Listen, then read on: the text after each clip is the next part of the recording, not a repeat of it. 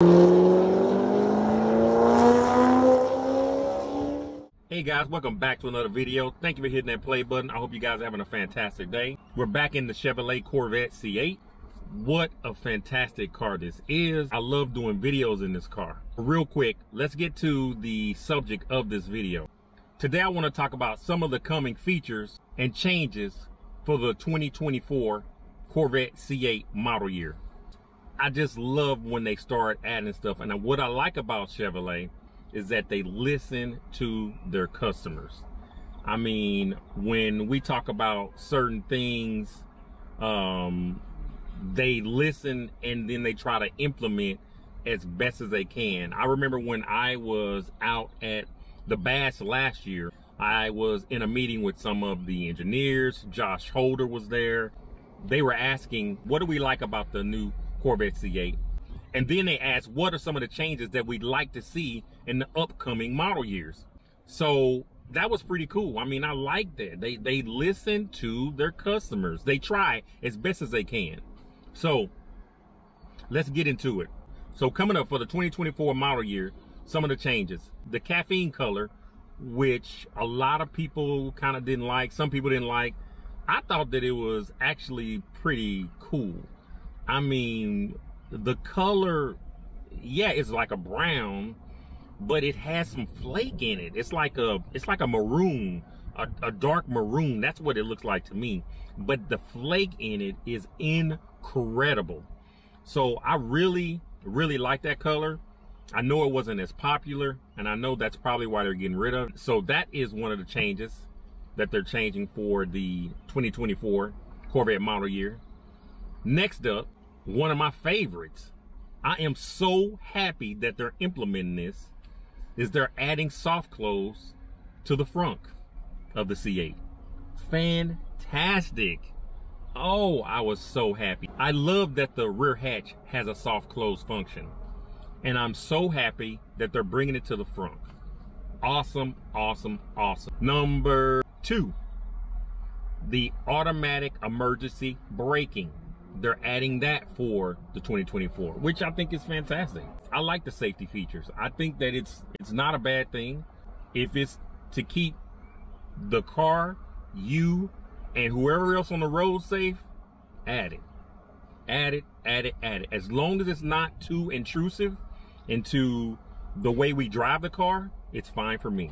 Safety first. Number 3, front pedestrian braking. Period. Somebody walks out in front of you, the car's gonna brake. Cool, we don't wanna hit anybody.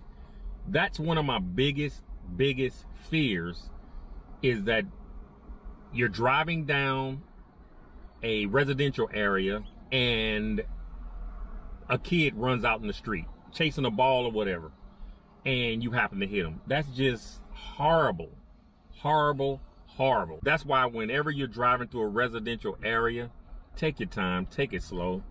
You know, keep your head on a swivel. Watch out for kids maybe coming out in front of you. I mean, dude, that's horrible. That is freaking horrible. So yeah, I like that that feature's coming. Number 4, forward collision alert. So I guess that's if the car, you know, senses something in front of you, it'll automatically start to try to brake for you. Or it'll have something on your screen that'll come up. It may even come up on the heads-up display as well. That'll alert you that there's something getting really, really close to the vehicle. So that's pretty cool.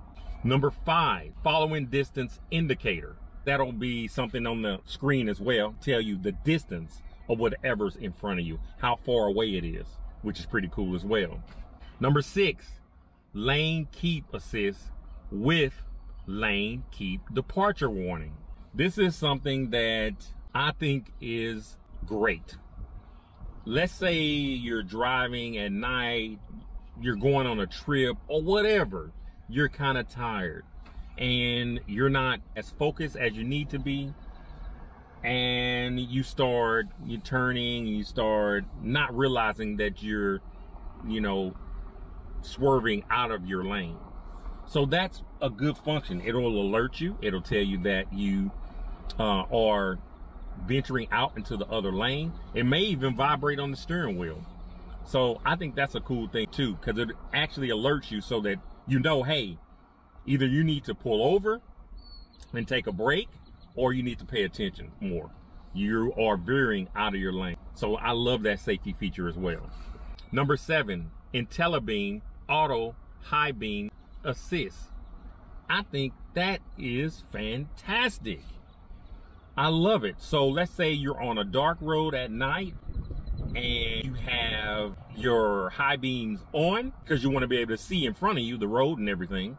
And then there's a car coming towards you. Now the C8 for 2024 will be able to auto dim those lights because it senses that there's a car coming towards you. And then when that car passes you, the lights will go back to high beam automatically.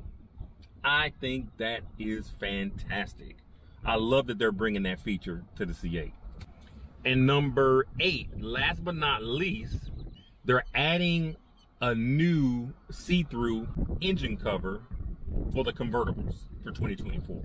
Everybody's been talking about it. Every time I go to a car show, you know, the C8 Corvette guys are, you know, raising their hatch and they want you to see their engine. Well, they want to display it, which I understand. Corvette C8 Coupes, we can pop our hood. You can see our engine in all its glory.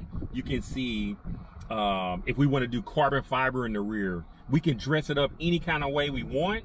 It is the heart of the engine, and you want to showcase it as much as possible. So I like that Chevrolet is bringing it to the convertible guys, giving them the option to be able to have that so they can pop their cover and you'll be able to see their engine. I wish it was a little bit bigger because you can't really see everything. Like some of these other companies I've seen where it's like a plexiglass. The whole engine bay is plexiglass and you can see everything. I like that much, much more. Now, this one Chevrolet is offering right now that they're actually bringing out as an option. It may be an early version because it's just a small slit in the top where you can actually see the engine cover only. And that's it. You can't see any other parts of the engine bay. It's all blacked out. So maybe they're going to do something different. I don't know. Like I said before, I don't care. I just like that Chevrolet is listening to its customers. This is another example of that. They hear you and they're saying, hey, for the convertible guys, let's offer this as an option. I like that. At least they're listening. They're trying to be more receptive to different ideas for the Corvette C8. So I like that. I really wanted to put this video out so I could talk to you guys about what all the different options and changes that are coming up for the 2024 C8 model year. I think it's fantastic. If you like this video, please hit that thumbs up button. Don't forget to hit the share button. If you want to share the video, it really helps out. It helps out the channel. Also, if you'd like to see more videos like this, don't forget to hit the subscribe button and the bell notification so you can be notified when I upload new videos. All right, guys, I appreciate you guys for watching. I'll see you in the next video. Peace.